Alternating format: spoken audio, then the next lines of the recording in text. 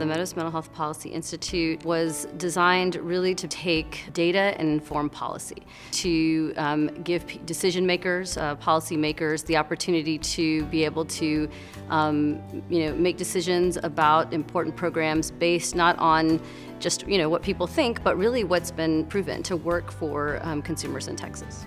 And so part of what the Institute's work is to really be a partner with local communities and say, hey, you likely don't have the time or the resources to look at this system. And so what we can do is go in and say, okay, where is this not working efficiently? So not only how it serves consumers, but at what cost? How can you do it more efficiently? One of our greatest challenges in Texas is workforce.